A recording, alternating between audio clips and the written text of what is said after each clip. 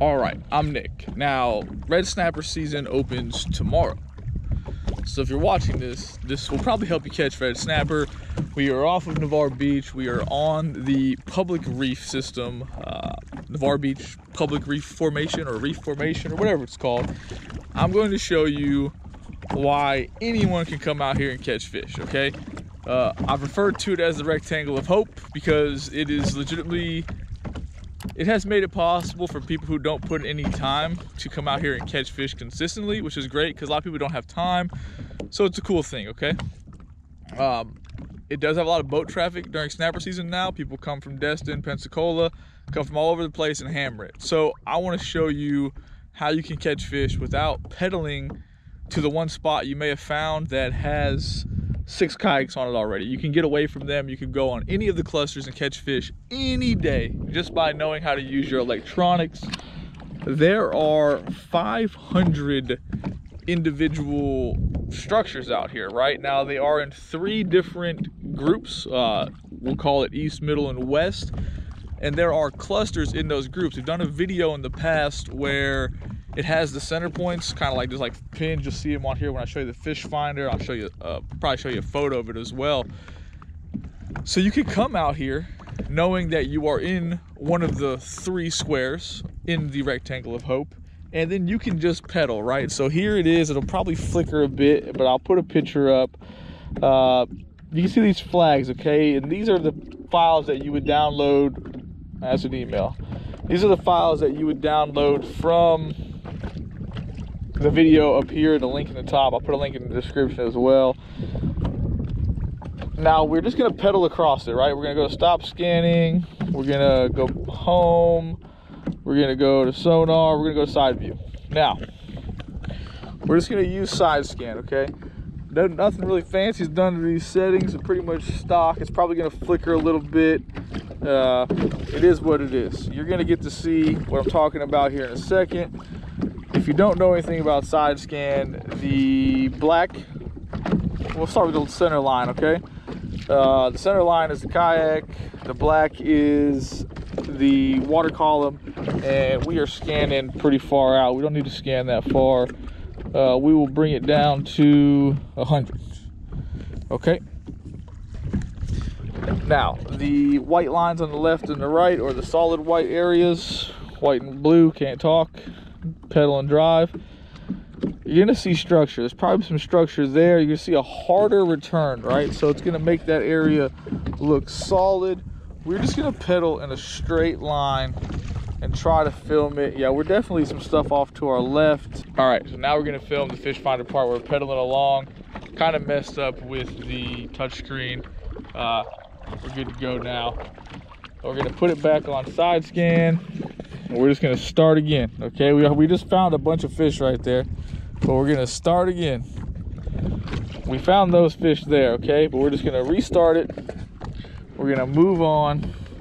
We're gonna find another cluster of fish. And then that way you know that it's not luck. And you can do it too, very easy. You just need to learn to use your electronics. This solid white line going across means that is where it has restarted scanning, and we're off. We're cruising. Remember, look, I'm not using my GPS, so I'm not going to a place that I've ever fished out here. There are that many fish, there's that many pieces of structure. I am just cruising along, waiting to see some kind of structure on the side scan. Look, there it is, right there. It's that quick. Right there, there it is. Now we're gonna pause it. We're gonna zoom up. Let's do it. Oh, let's unpause it. Let's go play real quick. We found it right there, okay? We're gonna wait till it's further down here. We're gonna wait till all that structure right there is further down. So when we pause it, our information on the left is not in the way. Let's see if it'll work now. Pause. Okay, so we can click right there like that. We have that structure marked, okay? Remember, the bottom's all sand, so any difference is there. Now, we're already marking these fish in the column too, so if we switch back to down scan, they're going to be below us. See, we're already marking some here. They're there. See them? They're showing up right here. Those are all fish. Triggerfish, red snapper, whatever. We're going to hit the mark button. It'll save it. There they are. Now I'm going to put this back on here real quick. That way you guys can see that it's not some kind of Houdini editing trick. Still marking them. I need my knife, which I put away because I was just going to go back to the beach and call it a day. Got my little piece of bait left. I'm going to cut a piece off of here.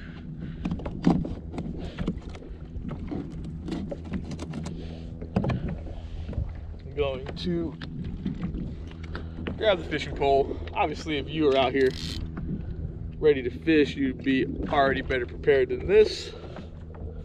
Bird of prey jig head, piece of bait.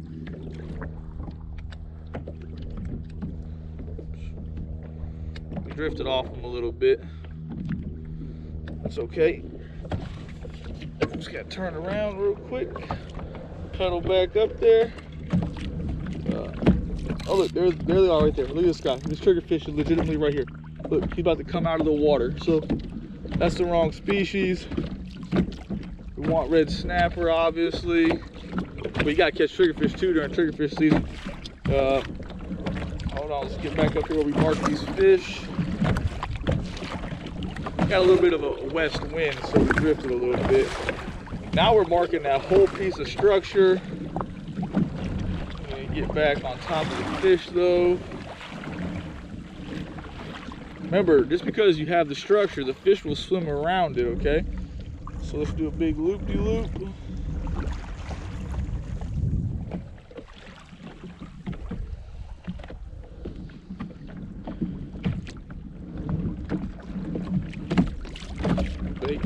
Bait right here.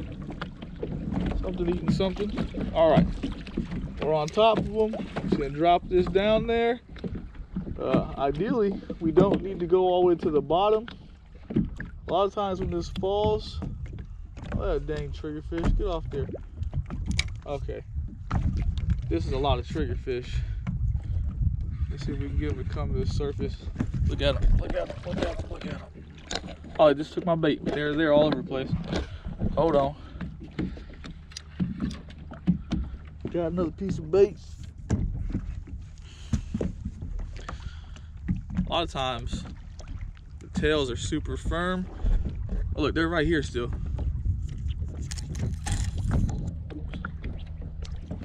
Look at them. Here they come. Oh, get off my bait, dude. Get off my bait. Look at them. That's how easy it is to find fish out here. Now this is the wrong species right now. Doesn't mean the correct species isn't down there with them. And I'll cut to a clip of doing the same thing and catching red snapper. But let's see what happens here. Let's just drop it down there. We know there are triggerfish. They're everywhere. Look at them. Crazy little dudes. Probably try to eat your hand if you just put your hand in the water. Probably a terrible idea, but woo, look at them. All right, dudes, go away. All right, so sometimes if you want to get past these guys, you bring them in, pitch the bait out here, let the bait fall. Ideally, see, they're dumb, they're still right here. Ideally, this will go out there and hold on tight. Drag is loose. Oh, something's messing with it. Probably not. Oh, nah, it's triggerfish. They're still just trying to eat it. They're gonna follow it all the way in. Well, you can just, they're relentless. I'm telling you, piranhas of the Gulf of Mexico pretty much ruined our bait. Oh, there's red snapper right there. Okay, look, the red snapper showed up. Oops. Oh, did they get us? Dang it. All right, so remember, we're still filming. Oh, we got a little wrapped up there. I'm gonna show you how, another way to get past those guys. We know there's red snapper down there because they showed up, so we're still using this. This is why I typically prefer to use live bait. We have some cigar minnows here. They're kind of big though. There's still a red snapper down there. All right, look, I just kind of like squeeze his head, mess him up, make him so he's not as good as a swimmer as he once was. And we know there's snapper down there. I saw him. So now this dude's taking off down there. There's red, there's red.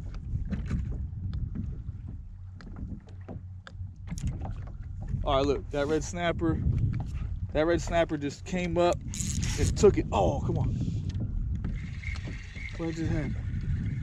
Oh, we just took it from him. But remember, that was a huge cigar minnow. So if that red snapper only grabbed his tail, it won't help things. If it's a big red snapper, they'll usually eat the whole thing instantly. There they are, right there. Same principle.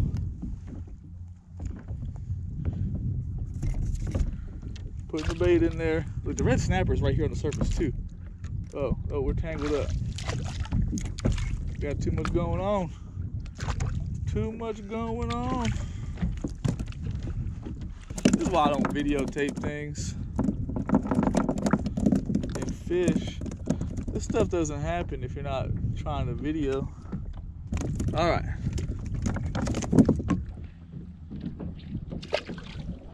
We want the red snapper to come eat it up here.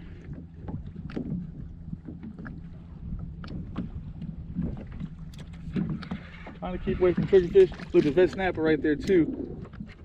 Look, there's a whole, everything is right here.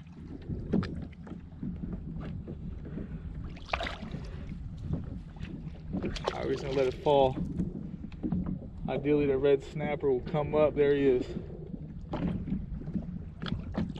What you want, look, he just took it. He's there. He's there, see? You don't gotta try to take it from him though. You want him to eat it.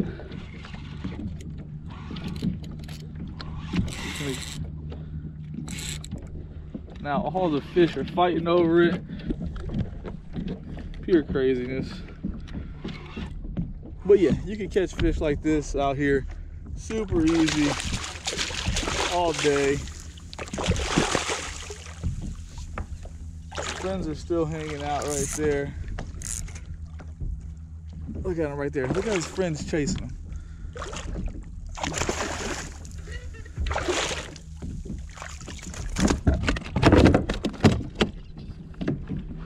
All right. I'm gonna go underwater, show you guys, and then I'm out of here.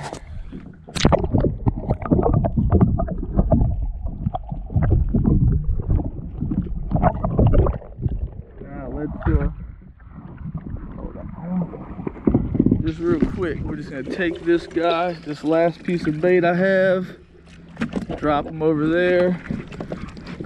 We're gonna squeeze his head. Now watch this. You're running for it. Absolutely.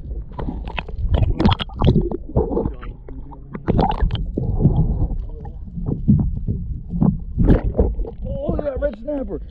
Look at him chasing that bait on top of the surface. Look at that. Boom! Look at that. That is what we will come back out here and catch tomorrow.